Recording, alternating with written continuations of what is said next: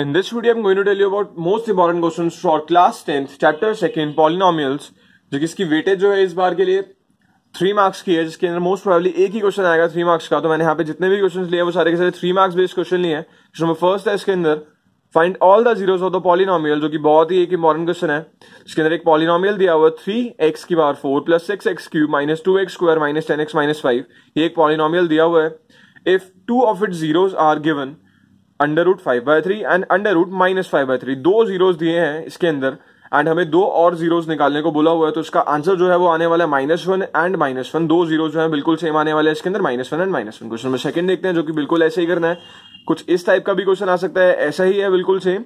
देखते हैं question number second. If two zeros of the polynomial है इसके अंदर x³ minus 4x square minus 3x plus 12, एक पॉलिनोमियल दिया हुआ है r √3 एंड -√3। ये दो जीरोस दिए हैं इस पॉलिनोमियल के लिए। Then find the third zero, and third zero इसके अंदर हमें निकालना है। कुछ सेम टाइप का क्वेश्चन ही हो गया ये वाला, तो ये भी एक है important question. Question number third देखते हैं, जो कि मैंने इसके अंदर लिया है।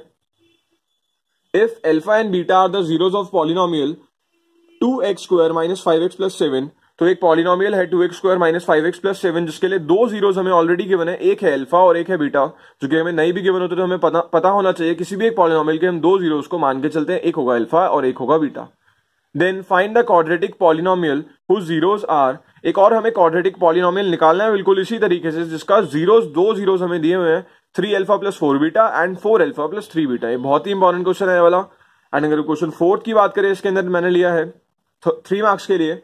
On dividing x³ minus 3x square plus x plus 2 bye a polynomial gx, अगर हम इस पॉलिनोमियल को किसी एक पॉलिनोमियल से डिवाइड करते हैं जो कि gx दिया है इसके अंदर, then quotient and reminder were x minus 2, मतलब क्वोशिएंट जो है वो x माइनस 2 दिया हुआ है एंड रिमाइंडर दिया हुआ है उसके अंदर -2x प्लस 4, तो दोनों की वैल्यू दी हुई है। देन फाइंड gx, अगर हम किसी पॉलिनोमियल को किसी एक अदर पॉलिनोमियल से डिवाइड करते हैं तो वही वाला हमें पॉलिनोमियल निकालना है अगर हमारे पास quotient and reminder already given है। इसका आंसर अगर मैं बताऊं तो gx का आंसर आने वाला है इसके अंदर से x square minus x plus 1।